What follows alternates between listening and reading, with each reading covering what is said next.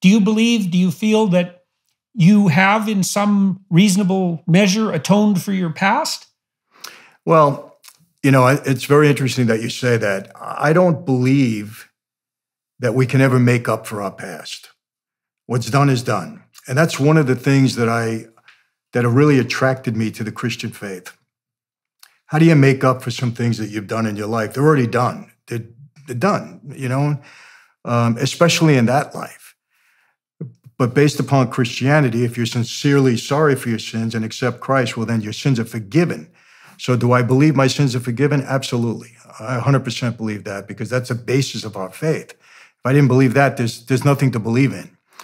And what happened, Jordan, when I was coming out of prison that last time, they finally let me out of the hole for a few months that I had left for my time. Well, the FBI came to me and they said, we need a favor from you. We want you to participate in a video that all the pro leagues are getting involved in about the dangers of gambling to their athletes.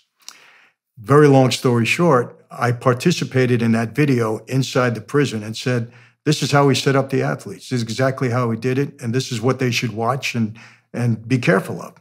Well, when I got out, the leagues came to me directly. And to make a very long story short, I started speaking to all the ball players back in 1996 when I got out of prison about the dangers of gambling, the relationships that they keep.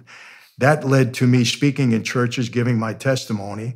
And that's been going on since 1996. I've been all over the world in all different forums. I've spoken at over 1,600 churches and ministries throughout my time. So I think that was God's plan and purpose for me. And I totally believe that, what the enemy meant for bad, God will turn around and use for good in our life if we allow him to. So I think the platform that I went into was used because people are so intrigued with the mob life everywhere you go. I mean, I found out, in China, the biggest movie ever in China was The Godfather. I've experienced that in Singapore, Australia, you name it. I just did a 16-city tour in the United Kingdom, and you would have thought I was a rock star. I couldn't believe it.